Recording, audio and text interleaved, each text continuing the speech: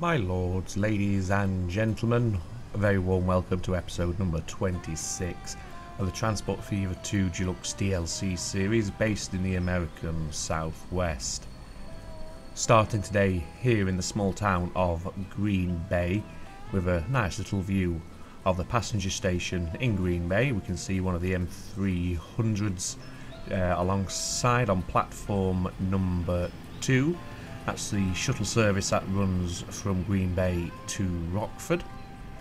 The buses coming and going outside of the station to enable as fast a transfer of the passengers as possible. And as I said at the end of episode 25, before we got waylaid upgrading the trucking fleet, we are going to connect Green Bay to the city of Nashville. And then I'm thinking about doing a stopping service between Nashville and Carrollton that calls at Green Bay and then into Rockford before taking the final stretch into Carrollton and then doing the same on the return leg. So let's bring up the user interface, shall we? Let's get the date rolling straight away. 1930, just ticked over into May of 1930. Over $4.5 billion in the bank and a cash flow as it stands of around about $100 million. Okay, so let's jump straight in. So the tracks at Green Bay just stop at the end of the platform at this station. We do have a line right here, but this is a freight line, and where possible I'd want to avoid mixing our freight and our passenger trains, but I do think we'll have to come alongside this. This here is a passenger line right here. This is the one we used in episode number 25 to get that north-south express line up into Knoxville from Nashville. So my current plan is we have two tracks here which are ready to go. We'll check that they have full availability of the passenger platforms in Nashville, and then we'll run these through. We'll probably have this quad or at least triple tracked through the tunnel. We'll then break away here. We'll then come parallel with this freight line right here, run alongside all of this. So this small stretch here could end up having 6 tracks running down here. We'd then join on to the freight line very briefly before having another junction that takes us immediately away from our freight line into the station at Green Bay. In theory, it all seems rather straightforward, doesn't it? So first thing we want to do, like I said, is just make sure that these tracks have full connectivity to our passenger platforms, and as we can see, they do not. They do have full connectivity onto our freight platforms, but that's no good for us. So what we're going to have to do, and I don't know if this is going to work, but if it will, it's going to make it nice and easy, and it is going to work. But if we can just get a line from the outermost track across to the other outermost track, like that, and then convert these into double slip switches, we then can get onto any of these from any of these two, and then from here on out we do have access to every passenger platform, so we can really pick and choose which one we want to use to take us into the city of Green Bay. So this track here then, do we want to keep it quad tracked or do we want to have them rejoin into the main line? I think we might have it quad tracked actually. Have a nice bit of a expansive track in this area of the map. So we'll parallel it all up as we go through the tunnel, and somewhere around here is where we want to think about breaking away from this and joining in and running parallel with our freight line. So let's bring the 4th track alongside as well, so everything's ready to go like that. Of course we will need to put some signals on this new stretch of track, which we can do right at the end. And then what we want to do, like I said, is get this track to come and run parallel with this track here. Now let's see, what can we do? Well, perhaps if we had a straight piece of track there, could we bring it in like that? No, it's wanting to collide and go underneath the freight line just here, look, crossing underneath here and here, rather than just coming this way around. And in some, this is one of the times when I do miss the track laying features from Railway Empire, where you can put another point and just drag it away. So we're going to have to do it piecemeal almost. In fact, let's just go back to that bit of track we were just laying there. What height are we at here? Let's have a look. If we keep you level, it's not giving me a track height. Maybe if I go a bit longer, 8 meters. Okay. So what are we at up here? 9 meters. Okay, so we're there or thereabouts. So at worst, we can keep this level. Now this is going to be a fairly tight corner and radius here. I think if we can keep it above 60 miles an hour, we're going to be in a good position. So that's the target we're going to aim for this. Anything above 60, like so. We might have to slow down a bit here. Oh no, we can 55, 59, 60. There we go. So it does kick out a little bit, as we can see, but it's going to work and do what we need it to do, which is the main thing, even if it looks perhaps a little bit strange. Okay, so now let's get the outer radius and just bring that all the way through. It's going to snap parallel, so it's going to be nice and tidy, like that. How does it look? It doesn't look too bad, if I'm being honest. Could have been a lot worse, and from this side, yeah, that looks pretty good as well. Okay then, so back to the track lane. What we'll do here is, for this part, we will just have it triple tracked as we go through and share the tunnel that the freight line is currently utilising. And we'll keep it parallel all the way down here, past this busy junction, or, well, it's not, I don't know if it's that busy actually, but it's got quite a few tracks and quite a few things going off down here, and you're not snapping parallel. That's a little bit unfortunate. Why are you opting not to do that? We're going to have to do you bit by bit. Yes, we are. We get there in the end. Okay, so yep, let's keep this. Okay, it's doing the thing where it collides, or it's saying it's having a collision with the signal there, but we can squeeze on by and convince it that we're allowed to do this. Okay. Are we doing it again? Is there another signal here or something that's causing us issues? I can't see one, so yeah, I think it's just deciding to be a little bit awkward today. We've got a signal there, but we can sneak on past that without the game getting too upset with us. So yeah, as you look at this now, it does look like a very busy stretch of track. We've got 6 lanes of track temporarily right here. And what's happened there? Yeah, that's not quite right, is it? Let's just redo that bit, because it didn't stay parallel for some bizarre reason. And now it looks like it's eaten a stretch of track here, which I'm sure it actually hasn't.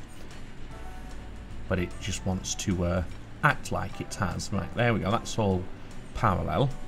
Why has that happened? Not sure what's happened there, but maybe if we... that is very, very unusual. Right, I think we're going to have to redo this bit because it's being silly buggers. I'm sure the trains would have carried on up and down there without any problem, but it didn't look very nice. So let's try that again. I'm not sure what the issue was right there. It was almost like we were parallel, but we weren't actually parallel, because this new passenger line we were building looked like it was elevated against the freight line, which it shouldn't have been. It should have been at the same height. Right, let's get these two connected together. Have you stopped being silly? Yes, you have. Hopefully now this outside track will play ball as well. There we go. Okay, so what we'll do is, perhaps between this set of signals and this set of signals here, is where we'll cross over. Now you're playing silly buggers again.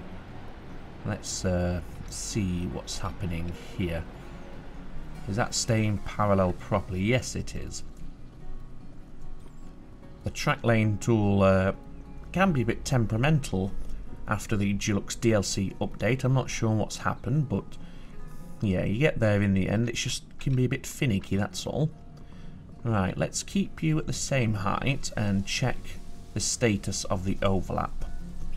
Yeah, that's pretty horrendous. What if you do that? It's good on this one, as we can see. What about over here? Yeah, you're not very good there, are you? So we're gonna have to find a middle point here. And now we're getting collisions. Right, so how's that? That looks okay there. And it looks okay there.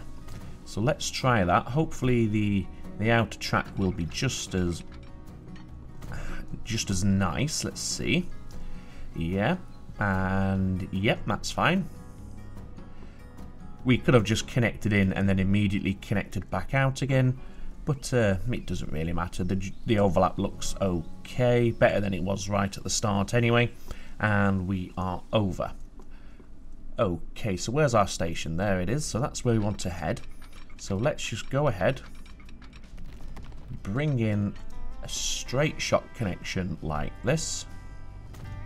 It's dropping 2 meters, which is fine. It's not too much of a gradient change. Connect that in as well. And what platform are we going to be using here? Well, we've only got one platform in service, and that is platform number 2. What I think we'll probably end up doing here is switching this service onto this outermost platform, and then one direction as we're passing through towards Carrollton, we shall use platform number 1, and then as we're returning from Carrollton, we shall use platform number 2, and this local service to Rockford, as we just said, you'll drop onto platform number 3. Okay, fine. Let's just get this connected in. We don't need it, we're not going to use it, I don't think, but just for completion's sake, we'll give them access there, and perhaps just do something like this if we can. And it's being weird. There we go. Again, we're not going to use it, but just for completion's sake, we'll put something like that in as well. Okay, so the next thing you want to do is here at Green Bay, change you onto platform number 3. You're all happy, you can get in and out without any dramas, so that's great. So we'll stop here, and then we're going to carry straight on down. So this is all fine, because obviously it's currently in use for the Rockford line. So we know we've got no problems here. What about over here? How are we going to organise this? Perhaps we will...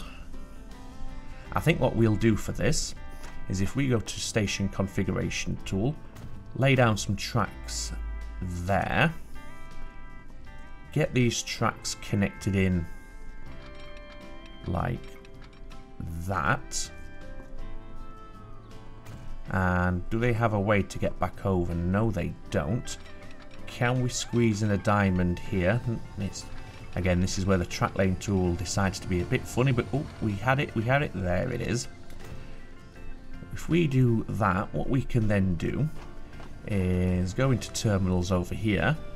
The Carrollton to Rockford line will drop them onto platform 4. And then the Rockford to Green Bay line will drop them over to platform 1, but we'll just wait for that train to pick up its passengers and then depart before we switch them over. There we go. So you now go on to terminal 1. Yep, and you're going into there, that's fine. So again, what we'll do, like we're going to do in Green Bay, on the way through to Carrollton we'll use platform 2, and then on the return journey we will use platform number 3. So this is all fine, we know this is going to work all okay. So now we're actually in Carrollton itself. I think we can use any platform we wish, which is great. We should have a couple of spares. Yeah, we do. Looks like platform number 4 is the first spare one we have available.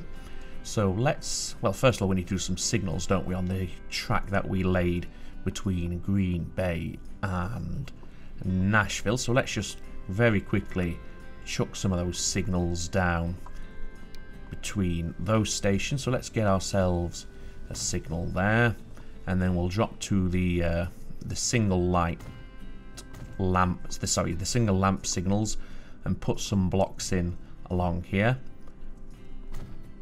And what we'll do is, if we put our blocks on our freight line like that, that should give our passenger line priority, especially if we make it an elongated block for the passenger line at this junction right here. And then from here on out, it's just putting some blocks down. And now we're getting close to where we're going to be. Oh no, this is all triple track, sorry, quad track. So yeah, we're not getting close to a junction yet. Maybe put a set of signals just before the tunnel there. Let's get some dwarf signals actually inside the tunnel, and let's have them sit level with those signals just there. We emerge from the tunnel, and we'll go back to the standard blocking signal here. And let's go for a 3-head signal. I don't like how close they sit to the other track, but it'd be the same even if we use a left-hand signal. But yeah, it'll work. It might look a bit close to the trains on a cab ride, but it will work. So let's get ourselves a new service then. So we want to run from here. Let's change that colour. Let's give them a nice sky blue colour. So we're coming from Nashville. We then want to head to Green Bay. After Green Bay, we then want to head to Rockford. You should have reallocated your platform assignment. No, you haven't. That's unfortunate. So you want to be on platform 1 there. That's better. That's what you need to be doing. Then you're coming down to into Rockford. Here we want you on platform number 2. You will complain because you can't. Oh no, you can get back. That's fine. And then after Rockford, you're coming all the way up into Carrollton there, and let's put you onto platform. Is platform number 4 utilised? No, it's not. So let's use platform 4.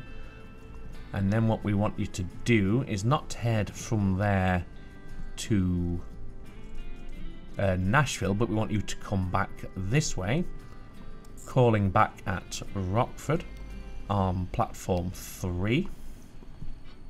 Wonderful. And then you're coming back to Green Bay on platform number 2. Yes, that's right. And then you're heading back to Nashville. And what platform are you on over here in Nashville? You're on that small platform. You're probably better served on platform number 4. No, platform number 5. There we go. Yeah, that'll work. That's what we want. And you're using these new tracks that we've just laid for you, because it's the easiest way to get there, or the only way you can get there really. And everything looks good. So let's just give this new line a name. So RP, and this will be the, what do we want to call it? Nashville.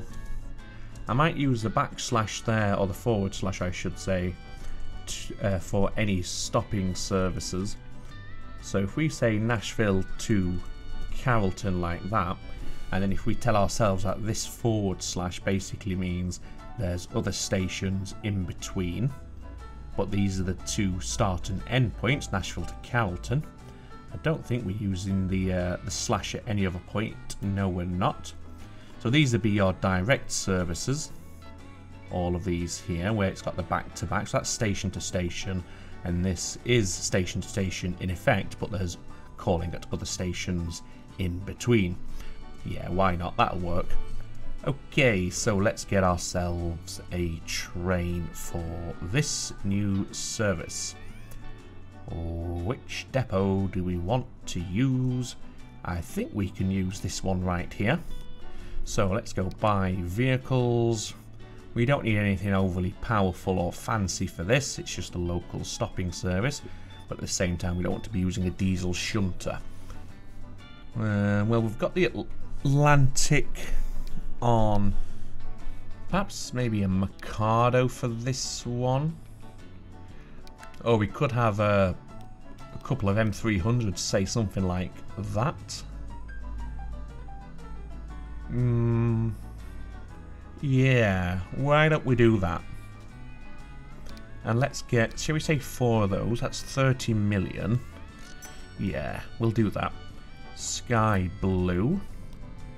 And onto the new line we've just created, and away they go. Okay, so that's done. Perhaps a little bit more tricky than I thought it was going to be, only because the track laying tool was being a little bit awkward, unnecessarily so, you might say. What do we want to do now? Well, I am thinking this service here, Nashville to Carrollton, as we can see, it's a very, very popular service. I think we might electrify that and have some beastie trains running down here, and also upgrade the tracks to high speed. What colour is this service? It's a dark green. So this is the track here we'd want to electrify all of this. Shall we do that? Get our first electric train running? Why not? So the first we want to do is go to tracks. We want to upgrade. And we want to upgrade with catenary as well. So if we're going to have to do this, can we upgrade? I thought you could. Yeah, I thought it was possible to use the upgrade tool and it would include your stations. I'm sure you used to be able to do that. You could actually upgrade the tracks at the station, unless I'm forgetting something. Well, for the time being, let's just get these upgraded here. Let's not do that bit just yet. We might not need to do that, you see, so let's get that bit done. Right, so why? I'm sure, yeah, I'm almost certain you used to be able to. Oh, is it? Ah, maybe it's that one there. That's the one. This is how you do it. I knew there was a way to do it. I was just using the wrong tool, apparently. Anyway, so yeah. And this is coming all the way out here. And if we zoom out, you do upgrade bigger chunks at a time to make it that little bit faster. And it's the train to Nashville we are wanting to upgrade, which is going to be this one down here. So we don't need to upgrade up that way yet. At some point we obviously will. But let's do this way first of all. So there will be some services running on the high-speed train with catenary. We won't be making use of the high-speed track or catenary just yet, but that's fine. Get it all upgraded. Oh, make sure we upgrade every little bit, because they will complain if we do not. The handy thing about this is it does upgrade fairly long chunks of the track at once, so it does make it a relatively painless procedure to do, especially when you're using the right tools for it. And I can't remember what platform they're coming into, so I think the best thing to do here is let's just go ahead and upgrade all of these tracks here that run into our passenger platforms here in Nashville, like so. That way we're guaranteed that whichever platform they're on, they're going to be happy and they're going to be able to run correctly. There, I think that's I don't think we've missed anything. I think we're ready to go. Tell you what, let's upgrade this depot as well. There we go. Okay, so now if we go here, manage these vehicles, edit these vehicles. Now these electric trains, the MILW, very expensive to run at 2 million per year, but they're exceptionally powerful, so we don't need too many of them. In fact, we'll just get away with just one of them. And let's chuck the heavyweight parlours on. And we can probably go to about 133 capacity and still be a better rating than our current train. 75 in 90 miles an hour, 75 in 90 seconds, or 62 in 3 minutes. So half the time in increased speed. Yeah, it's obviously more expensive in terms of maintenance and running costs, but it's fine. And I don't think we're going to need a caboose on the electric loco, so we'll forgo that as well. Put you on there. 48 million and no electric path, so we must have missed something then. So let's go back down here and let's see what we have missed. It's probably a small junction somewhere or something like that. Let's just get all this bit upgraded. Oh, I know what I've done. I've upgraded to high-speed tracks, but I haven't upgraded to catenary the whole way. So that's what we need to do as well. So rather than going through all of that again, I'll just quickly get this done and we'll put a little cut in the episode at this point and we'll pick it back up once all of this has been upgraded to electrified track as well. Okay, so I think I've got it all covered now, so let's go back here. We'll just replace some of these this time, make it a little bit quicker. So it's the MILW, passenger cars, heavyweight parlour. We want these to be the same colour as the... In fact, we may as well do the train as well. So let's just quickly undo that and put you on in the same colour. Passenger, heavyweight parlour. We had 133 capacity, 48 million. There we go, they're happy. So yeah, these might now not make as much money because they're more expensive to run. But we do have our first electrified trains, although it's gone a bit shy and it's currently hiding inside one of its passenger wagons. But let's just speed it up so it does its loading process a little bit faster so we can see it in all its glory. Come on, don't be shy. Here we go. Let's head out here and we'll see this pick up speed very, very quickly indeed. And there we go, there's our first electric train on the map of this series. I think what we might do as well is check perhaps on some of the passenger lines up on the northern side of the map and see if there's a potential to have any of our other mainline services upgraded to electrified trains and services as well. But it's our first, what you might class as a proper looking mainline service due to its length. It's a 7 coach service, so it certainly looks the part. Okay, so that's fine. That will go about its business nicely. So yeah, let's head up to the northern side of the map and let's see if we can do something similar in and around Knoxville with any of our services. Well, we seem to be doing okay on our main lines. We can see here we've got a decent amount of people being picked up, but it looks like it's nothing we can't handle at this point in time, so maybe we'll hold off in and around Knoxville for the time being. I will have a look at New Haven, but I think we're okay in New Haven. We've only got the one service to Haywood, and running such an expensive service on a local stopping service even on easy it seems a bit odd, so we'll reserve that electrification for the main line at the moment. We could do the Carrollton to Knoxville, but we just don't have the demand at the moment. I know we've had a train just leave, but look at that, it's only got 38 out of 76, so I think we can stick with what we've got for now on the main north-south service. Let's head to Nashville. What about this north-south service here, which is Nashville to Knoxville? Yeah, 78 out of 114. So again, I think we can just hold off on that for now. So it is just the one to between Nashville and Carrollton for the time being. And here they are, they're about to pass each other in all their electrified glory. 75 miles per hour, so the current speed holders on the map, I'm sure that won't remain that way for very long as we progress through the years. We're nearly into 1933. I don't know if we do get any new unlocks in 33, but it will be...